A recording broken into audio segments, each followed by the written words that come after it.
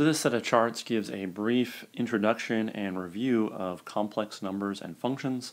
Complex numbers and complex valued functions often arise in different electrical engineering courses like linear systems classes and circuits classes. So this is just kind of a little refresher on how you do computations with complex numbers and complex functions, just to refresh ourselves on the basics. So what we're going to do first is we're going to talk about complex numbers themselves and operations and example problems with complex numbers, and then we'll move to functions that are complex valued, and that when you query them with a real value, it actually returns a complex number. A specific example of that would be something like the Fourier transform of a real valued signal. The Fourier transform of a real valued signal in general is a complex quantity. So when dealing with these spectrums, we often take their amplitude and phase. So we'll talk about that and do some examples. So let's start with some real basic things. Let's just start with complex numbers and actually define what we mean by a complex number. Often when dealing with complex numbers, we use the notation z. So it's very normal to use z as a general variable for a complex number. And a complex number z has this form. It has equal to a plus jb.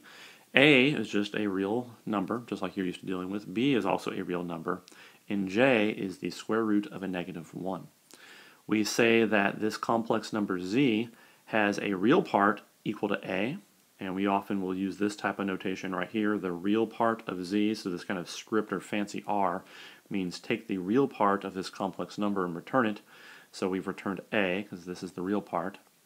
And then the imaginary part of this complex number is this component. So if we take the imaginary part of z, that returns the number b, because b is the imaginary part of this complex number. And like I said, complex numbers and functions, we encounter these all the times in things like Fourier analysis, signal processing, communication theory. They occur lots of places, so this is a little refresher on how to do some basic computations. The definition of a complex number that I just provided chose to write the complex number z in what's called the rectangular form.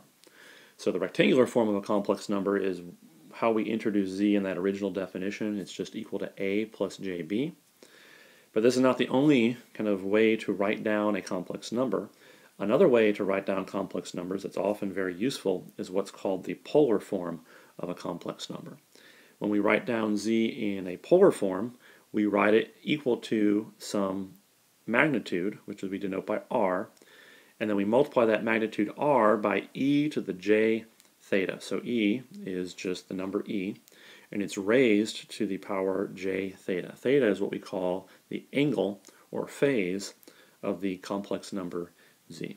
So both of these are completely equivalent, and on the next slide we'll show graphically how and why these are equivalent. But in general, there's two forms that we often deal with. Sometimes we deal with rectangular forms, sometimes we deal with polar forms, and each one has its kind of specific use case that it's more useful to work with.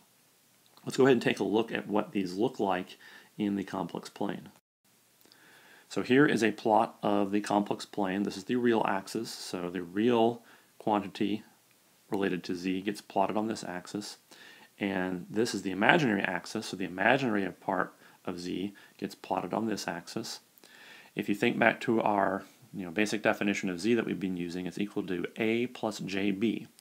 So the real part of z is equal to a, so that's why we've come out here on the real axis to the point a, and then the imaginary part of z is equal to b, so we've come up the imaginary axis to b. So this dot right here is in fact the point z in the complex plane. So if somebody told you to plot this complex number, that's one way to think through it, is in terms of rectangular coordinates. Come out on the real axis as much as you need to, come up or down on the imaginary axis as much as you need to, and wherever you stop is the complex number. You can also think about complex numbers, though, in the polar form, and that's the form that we defined on the previous slide.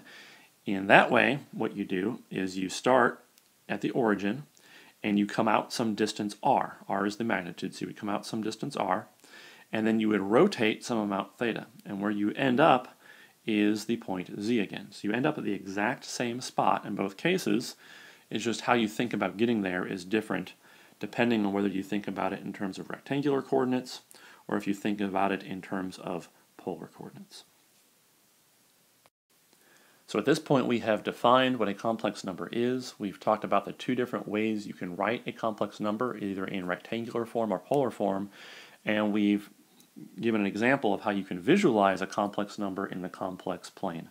In the next video, we'll start talking about operations that you can perform on complex numbers.